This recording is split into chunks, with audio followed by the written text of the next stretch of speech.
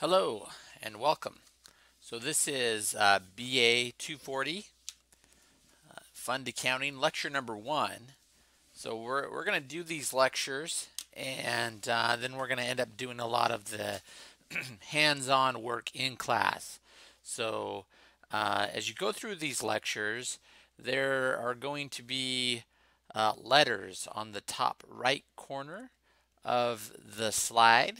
And so what you need to do as you watch this video is you need to write down those letters, and then at the end there's it's a lecture quiz. You need to go in and report those letters that you wrote down. So that's going to be part of the task to get the points for any of these lectures throughout the term. Okay, and so what we're going to do today is we're going to cover some of the basic reporting and principles for fund accounting. And so the fund accounting is related to accounting that's done with government entities, and also nonprofit entities also use some of the same principles in reporting um, principles as well for accounting in nonprofits.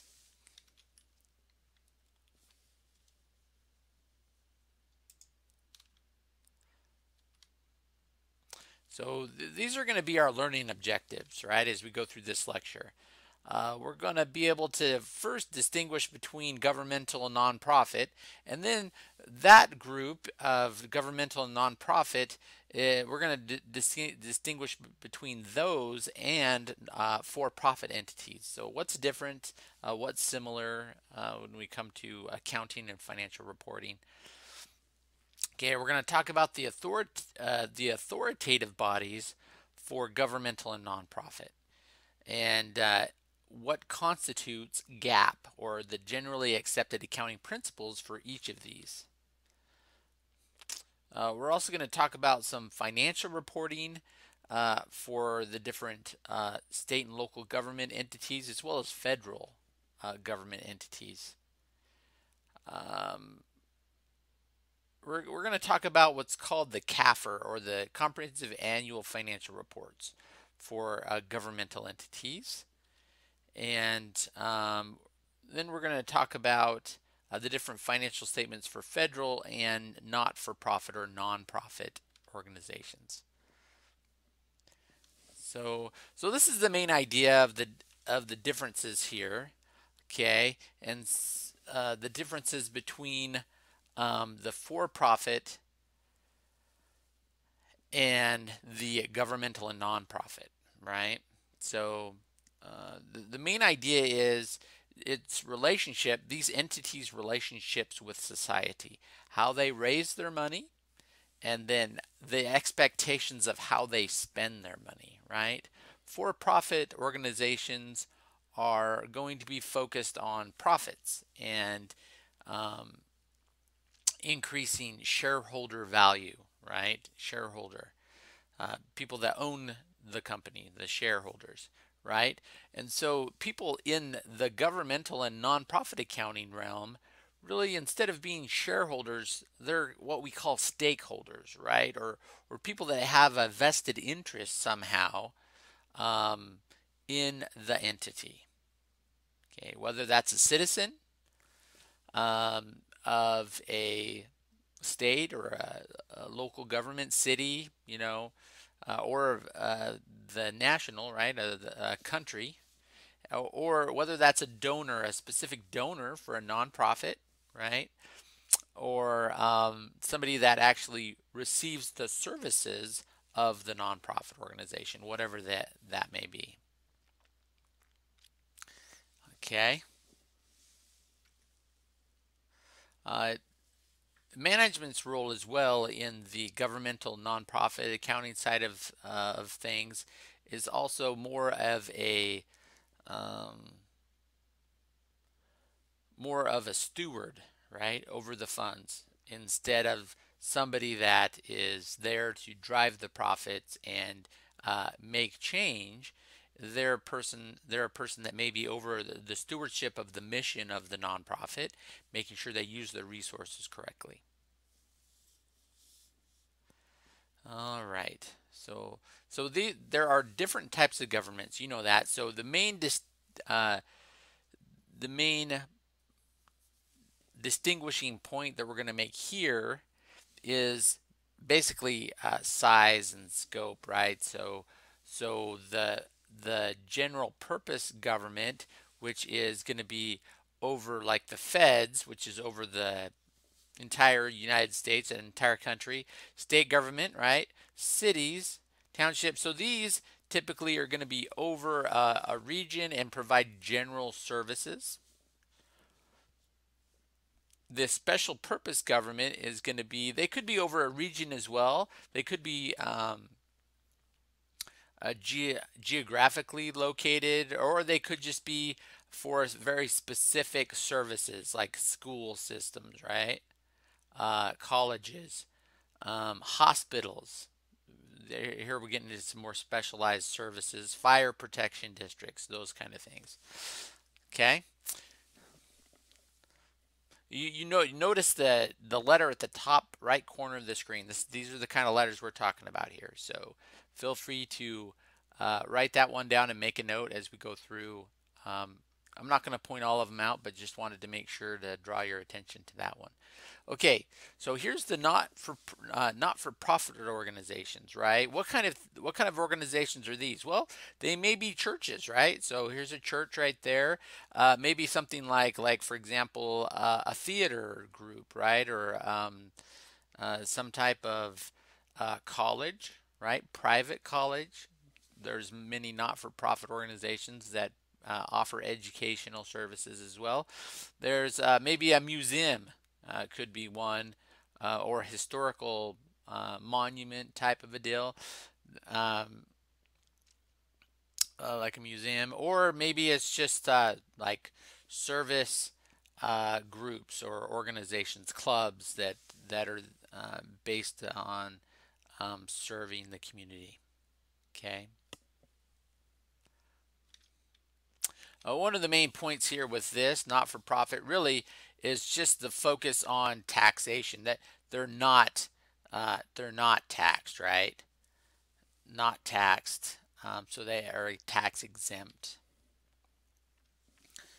So some points here that kind of cover the, as we go through some of these slides, just we need to make sure that we understand what we're talking about. So in this specific slide, we're talking about governmental, not for profit. So kind of the big umbrella.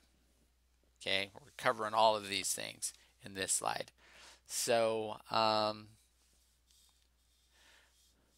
so and these are the points that we're going to be making here as we go down. So first of all, that people that are part of nonprofit and governmental, right? The stakeholders here, there is no proportional repayment or proportional benefits.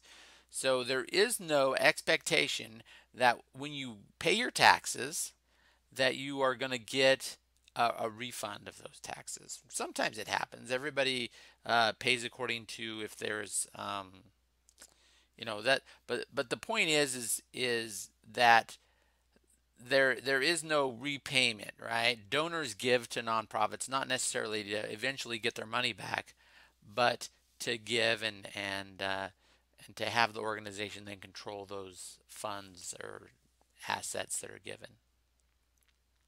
There is no proportional benefit expectation, right? So really these are the expectations or the things that people don't expect in any ways with for-profit or as compared to for-profit. There's no proportional benefits in that. Like people that pay more taxes don't get more benefit for the additional taxes paid. Everybody drives on the same roads. They have the same fire department, police department within a city. Just because one person pays, $100,000 in taxes and their neighbor pays only $1,000 in taxes, they're going to get the same benefits typically no matter what. So that's proportional benefits. Same thing with the not-for-profit organization services. There's no profit motive, right? It is good if a government entity or a not-for-profit organization um, is able to have a balanced budget, right, where they at least are balanced in their spending and their revenues. But really, the idea is not necessarily to make a profit out of their existence. And then there's no transferable ownership. So no, like for example, no shares. There's no shares you can buy or sell of a city, right, or of a not-for-profit organization. Okay, so this one's specifically government, right? So really, the power is in the hands of the people. Okay, that power is then delegated through elections, right? Through the election process. Um, some of the government entities, as they're run by these elected officials, for the most part, right? A lot of all the schools ultimately are ran by the uh, the board of education, right? The school board members. Cities are ultimately ran by the city council. Even though there are managers underneath those bodies, really those bodies are the ones that can hire and fire those people, right? So really that's where a lot of the decision making, hiring, and all that, the vision comes from is through those elected officials. Okay, there's also some accountability and power that comes from the layers of government that we have in the U.S., right? So just because, like for example, TVCC is a separate government entity in that it has its own board of education and has its own taxation power and all this stuff, uh, it still has to answer to, like for example, the Department of Education at the Fed level, right? And all of the different requirements that are made for like to be able to uh, give out degrees and to offer financial aid and those type of things to students. Okay, so the organization also has the power to tax, right? That's the main point for the governmental. Uh, Most of the funds come from taxation. There are some entities, and we'll talk about this later, how this works. This is going to be one of the key points of and how to do the accounting for this and the reporting for this.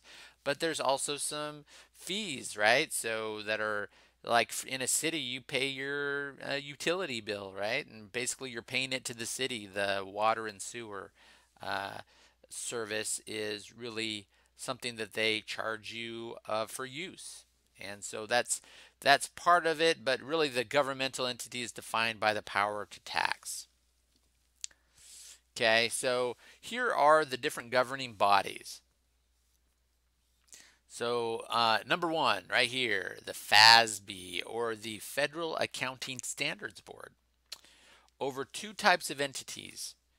They're over business or the for-profit organizations, right? So if you've taken the principles of accounting class, you've definitely heard of the GAAP accounting principles that are made by the FASB. Okay. There's also they are also over the not-for-profit, non-governmental not-for-profits. Okay. The next one here is the GASB, or the Governmental Accounting Standards Board, and they're really over all of the uh, state and local government, right? The cities, the states, um, other uh, governmental not-for-profits. Okay, governmental not-for-profits are going to be those uh, the school districts, the hospitals, anything owned by the government, or basically that's governmental. That's not a state or local government, right? Not a city or a state or a county. It's going to be the other things like in Ontario, for example, the library district is a governmental not-for-profit, and they have to follow GASB financial standards. Okay, then the last one here is the Federal Accounting Standards Advisory Board. So that extra A in here is where the advisory board comes into play, and they're really over the feds, right? So they do all of the main, they lay out all the standards for federal governmental financial reporting, all the Fed stuff, including agencies and departments within the Fed. Okay, so the main point with the governmental accounting, right, is accountability, right? Really is the cornerstone of all the financial reporting done at the government. So who are we report or who are we accountable to? We're accountable to the citizens, the people. So we're really trying to give them a picture as we do a fund accounting in governmental entities. We're trying to give the public or the citizenry a picture of what the financial well-being or the goings on of their governmental entity is.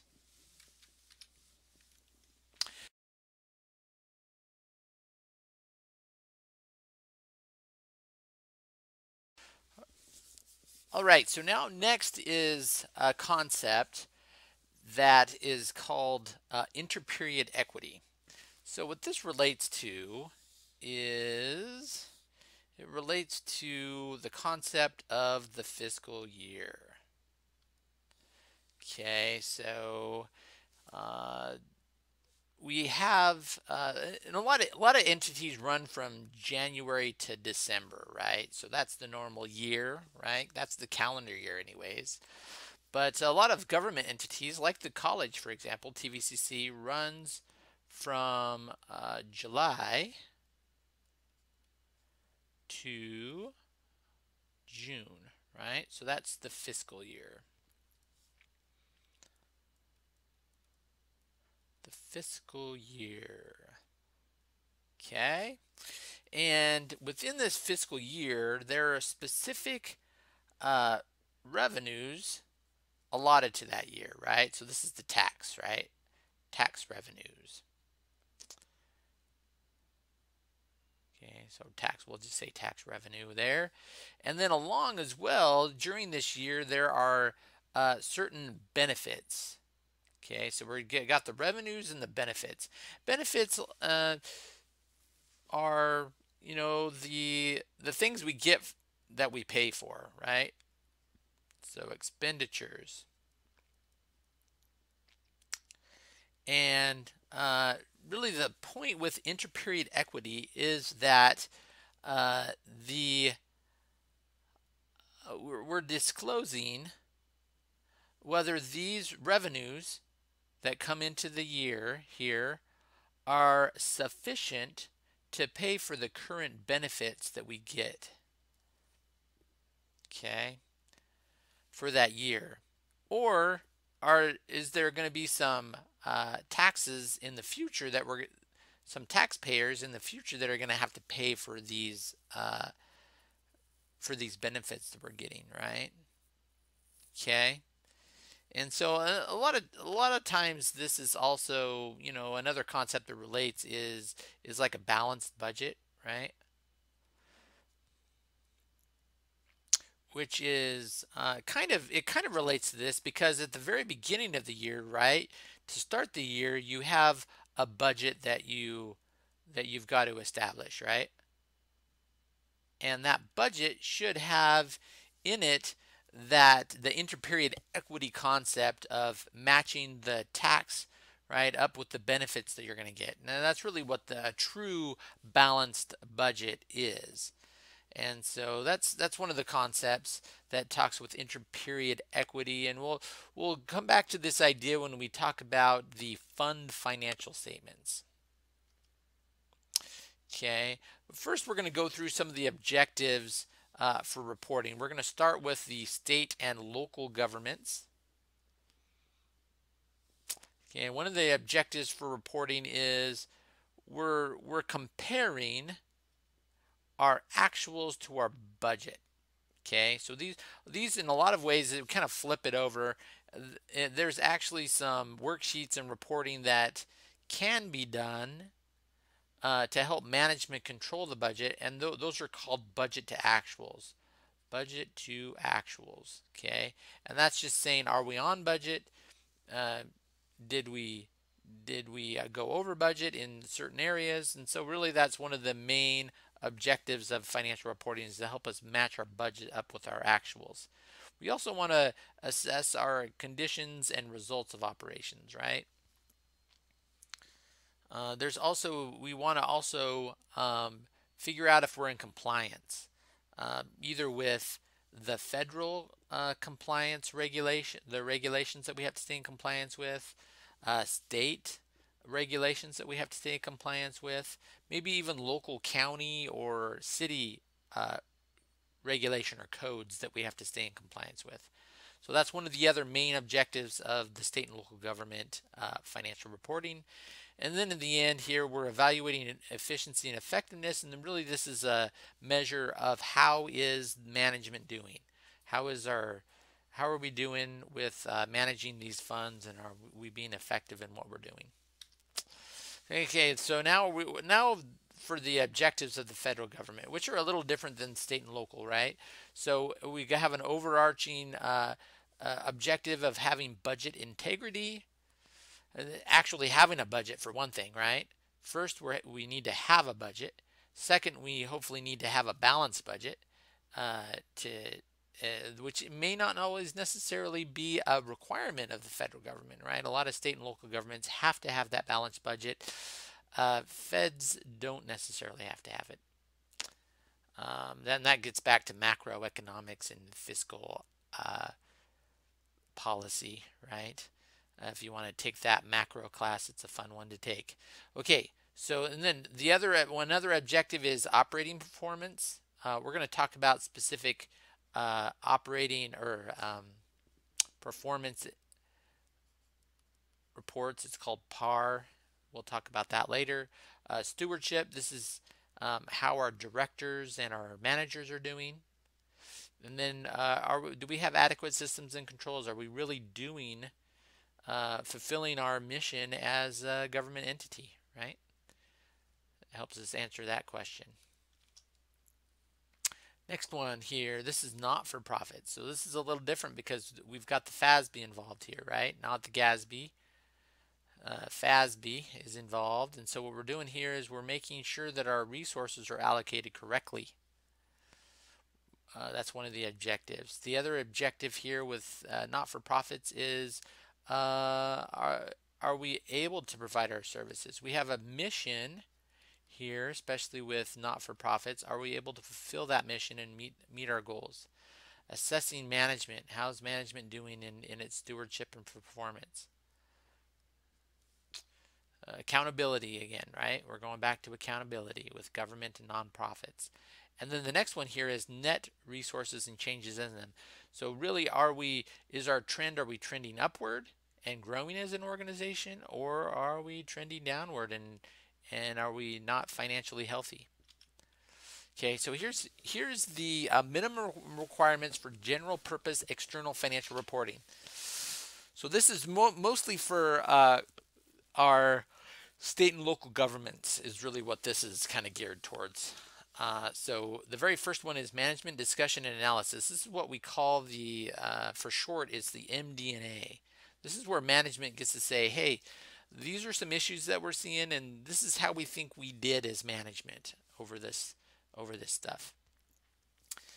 We've got two sets of financials that we're going to be talking about, government-wide and fund financial statements. And then all of this extra information below, which is just extra stuff that we need to know and stuff that we also are required to give under FASB or GASB, right? Requires us to give, and then anything else that we want to give, right? That's not required necessarily. Okay, so here's the two financial statements. Government-wide, which is really trying to help us focus in and look like a business.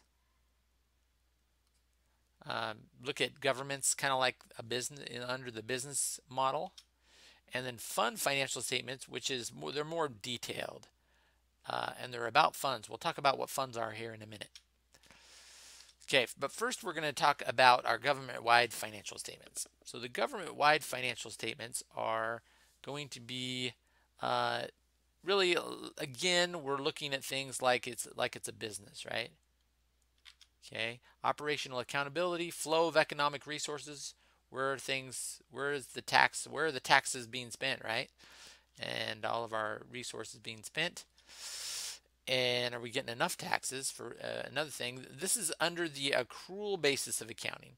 Accrual can be summed up, really the main kind of idea is our revenues are recorded when earned. Not when received necessarily, but when earned. And then our expenditures are going to be recorded when incurred. Okay, and incurred really is governed by what's called the matching principle. Okay, matching principle matches the expenses up with revenue. Okay, so just because we bought that new piece of equipment doesn't mean we show all of the expenses on this year's financial statements. We may do what's called depreciate. We may depreciate that piece of equipment out for 10 years because that piece of equipment is going to help us generate revenue or fulfill our mission here in the government for 10 years. And that's really where the government-wide financial statement is looking as different. Okay, so this is the accrual basis. Okay, so now we need to talk about what is a fund. All right, so the fund is a separate set of accounts to keep track of resources segregated for a particular purpose. So the purpose here, like for example, we have TVCC, right? The college is laid out here. And under the accounting structure of TVCC, we have a bunch of different funds. Okay, make them all the same size here. Okay, so these funds, or these different separate set of accounts, are set up for specific purposes. Okay, so one fund might be, for example, financial aid, FinAid. Okay, aid, there we go. One might be for operations like the bookstore. Definitely a different purpose than financial aid, right? What we're trying to accomplish there. Another one might be set up for ASG, right? Different club funds and all that stuff in there, different club monies. There might be one just for general operations, right? So we've got to pay the power and the water bill, and we also have to maybe take care of the campus, mow the lawn, stuff like that. So general fund, right? Okay, so these are all. This is kind of a setup where how the funds are set up, right, under the main organization. These are all separate sets of accounts. So we'll talk more about that later. We'll break it down into why we do separate funds and how we track and report the separate funds. So the main financial statement, or one of the two, right? We have the government-wide and then the fund financial statements. So this is the second set. The fund financial statements are all about fiscal accountability. Again, here we are talking about fiscal stuff. Short-term flow of current financial resources. So really short-term fiscal, we're really talking about that fiscal year again. Short-term, this time that we say, okay, this is our fiscal year. Okay, and so that's really what the fund financial statements are focused on, is this fiscal year. The taxes coming in and the benefits or the expenditures connected to that. Then we have what's called a modified. We operate this set of financial statements under what's called the modified accrual basis. Different from accrual, right? Because it's modified. And the way it's modified, it looks a little bit more like cash. But really, the revenues are recognized not when they're earned necessarily, but when they become measurable and available. Sounds a lot more like cash, right? So like when we have access to it or when it's available to us and measurable. The next set here is our expenditures, right? So our expenditures are recognized when when an obligation is incurred that will be paid from current available financial resources. So this goes back to the fiscal year, right? So this is really matching up the expense, okay, with the current resources, right?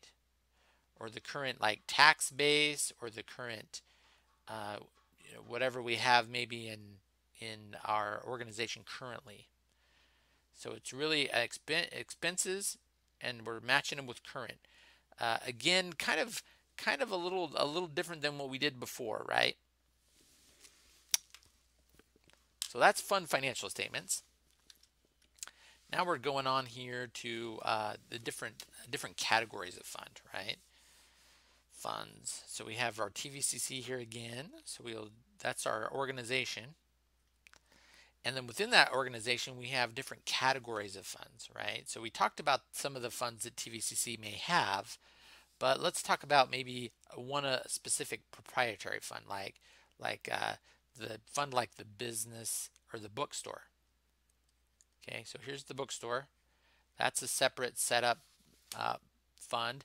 That is like a proprietary fund. Okay, that's one category. Is a proprietary fund. A bookstore is a good example of that. It's a business-like activity of the government, right? So the books, we buy the books, we resell them, we make maybe a little profit to help pay for the book store staff and whatnot. Okay. Another type is the fiduciary funds. So financial aid is a good example of a fiduciary fund. Okay. So and the trust type of fiduciary fund. And the way that works is, for example, you have the feds out here. The student goes and turns in their FAFSA, right? Um, and then the feds say, oh, here's some money for this student, right? So here's the student over here. And they give us money, and the college doesn't spend that money. They say, okay, first we need to pay for the tuition and fees for the student, right? And then next, anything left over goes to the student. So that in really that becomes kind of like a trust fund, right? Right. So we get this money. It's really not TVCCs to spend. We first have to fulfill the requirements that the feds put on us, right? So that's really a fiduciary fund. That's a type of fiduciary fund. Okay.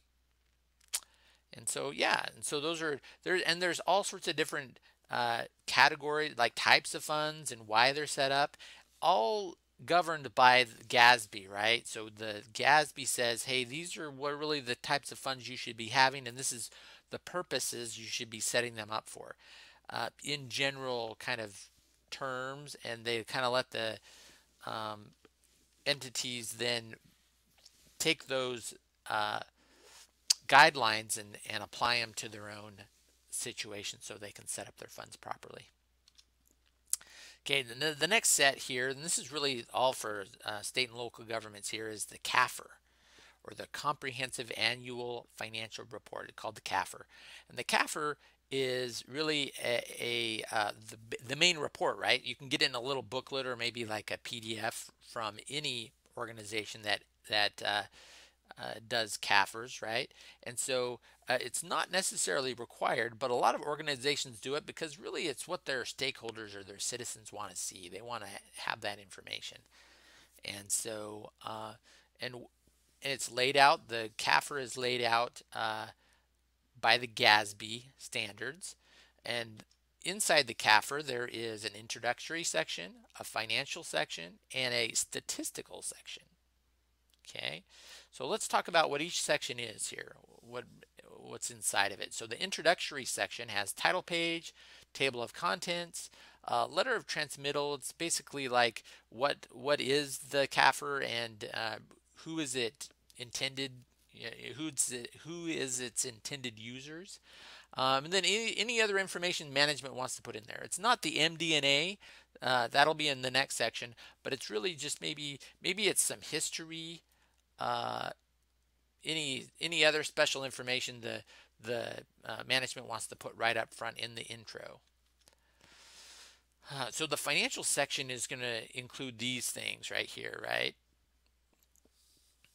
And really, it's with the CAFR, you want to put all the information in that the auditors are going to be looking at, right? So including the auditor's report. In the end, the auditors say, hey, all this stuff in the CAFR is either is fully and fairly presented under GAAP, under the generally accepted accounting principles. So the auditors give the opinion in the report in there. If it is a good one, hopefully, for that entity, they could also give maybe a modified or even an adverse opinion if they're doing a horrible job with things. There's the MD&A. That's where the government says, hey, this is how we think we're doing and what's going on with our organization. Financial statements, we'll talk more about that, or we actually already did talk about a lot of the financial statements that are involved there. The extra information that's required by GAAP to put in the financial in the CAFR by GASB. And then we're also have more detail and fun statement stuff. So lots of information in the CAFR.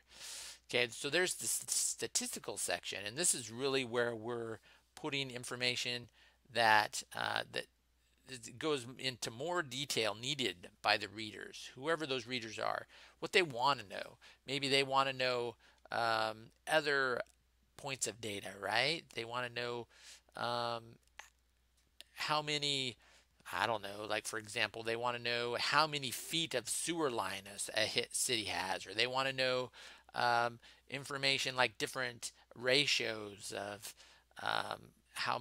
what the average taxpayer is paying, or what the the average city employee healthcare bill is, stuff like that. All sorts of other extra information that might be interesting to people.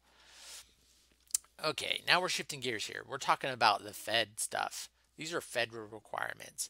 And so federal requirements are laid out by GAAP, by their governing body, and really the information, hopefully the main information for all the federal government is prepared by the U.S. Treasury. That's for the government-wide stuff. For specific agencies, they're each going to prepare their own agencies and departments, right? And that's going to be under the guidance of what they call the OMB, or the Office of Management and Budget. And there's specific circular or regulations laid out for those for the financial reporting that's required from the feds for their agencies and departments. Okay, so the main government-wide, all the federal is not. There's never been an audit opinion issued for the entire U.S. government, which is bad and good. You kind of look at the federal government. A lot of people look at them and try to put on the federal government different guidelines that states and cities follow. It's not the same. It's really not going to be the same thing, right? And especially if you try to compare the government finances with your own household budget, not the same thing. And so for the purposes of the differences, there really isn't an audit done of the federal government by an outside auditor. There's a lot of internal audit going on, and there's a lot of reporting going on to hopefully make things transparent, but there's not an audit that's done. And there may, and really what's trying to be rooted out by all the reporting that's done is where there's deficiencies found, hopefully we're trying to fix that. So anyways, some of the reporting that is done is what's called a citizen's guide, right? So hopefully it's plain language. There's also an MD&A that's done. Um, and then there's lots of different financial statements that are issued. Um, okay, and then a bunch of other information, including budgetary information and performance information. So we'll talk about performance information here. So this is really, when it comes down to the department or agency, they all have to issue their performance reports.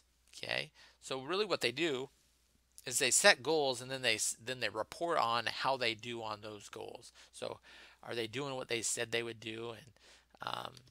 And so here are the 4 sections of the performance report, right? So this is MD&A, right? It's kind of an overview of how they think they're doing, anyways, and what their mission is, what they are supposed to be doing. It lays out the goals. So this is what they said they would do in relation to their mission. And then now we've got the financial statements, which really this is what they did do financially anyways, right? So this is hopefully all fact. This is not part of the goals and the fulfillment. This is normal, really related to balance sheet. The changes in net position is really kind of the income statement, or related to kind of what the income statement would be in a for-profit. And then we've got a bunch of budgetary information that's laid out, as well as kind of the tax information that's laid out for each. How much taxes is used in the department, where is the money coming from, and what is the burden that they're placing upon the tax base or the citizens. Okay, so here we go for not-profit or not-for-profit. Hopefully supposed to be the target here is decision useful information, right? For all the stakeholders, donors, members, creditors, all these people that have a stake in this organization. And so we're decision useful, and we really want to know, how is management doing? Are they good stewards of the resources? So we have laid out here kind of, this is really directly linked to the for-profit, right? So statement of financial position is kind of the balance sheet for a not-for-profit. Statement of activities is what the income statement is called in not-for-profit, and then statement of cash flows is what it is. Okay, these are all laid out by FASB and what is supposed to be included in each.